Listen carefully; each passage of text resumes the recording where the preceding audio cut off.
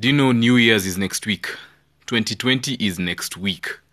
Let me tell you, this holiday is one of the worst ever because December holidays kind of cheats you that you have a whole month of December for a holiday.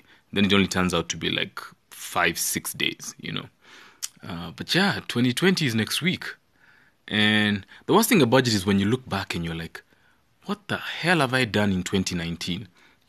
Okay, I know you hustled and you did all those things, but then you ask yourself, like, what are those things I did for me to make me happy? Not just the usual grinding and trying to make money and see what, but, what are those things that you did that, brought real happiness to you? And the way the world is set up nowadays, it's only when it gets to the end of the year that when you try and look back and you ask yourself, 2019, man, was I really happy in this year? Like, what did I do to, what's that thing I did that made me happy?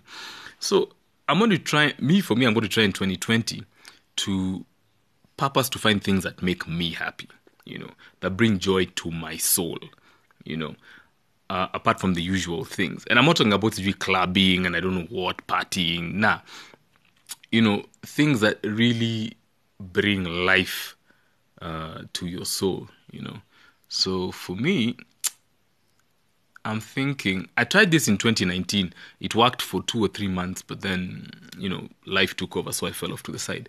But for me, 2020, I'm thinking about trying to do one new thing every month. Just one. No, I don't want to complicate it, do a list of 56 things, no. Just try and do one new thing every month.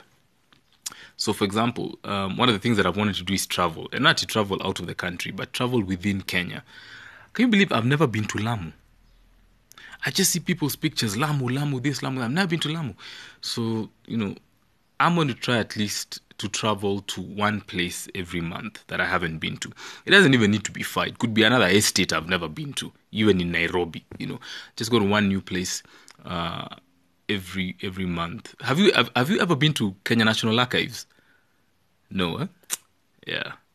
But that's what I'm saying. Like, there are places to discover that we just take for granted. So I'm going to try at least travel to one new place every month.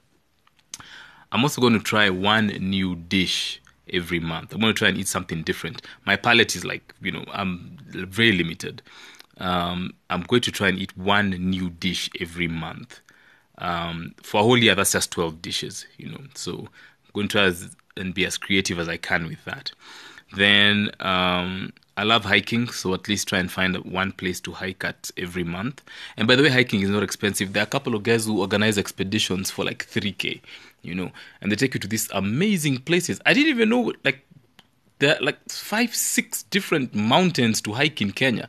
I didn't even know that, So, yeah, I'm going to try and do all that. But that's just me. I'm just going to try and do one new thing every month.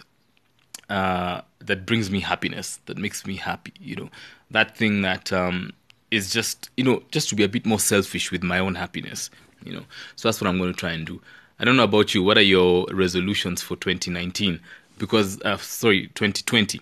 Because people think resolutions is just a list of things you write down and then, you forget about them when the year comes. But resolutions are like babies crying in church. Both need to be carried out immediately.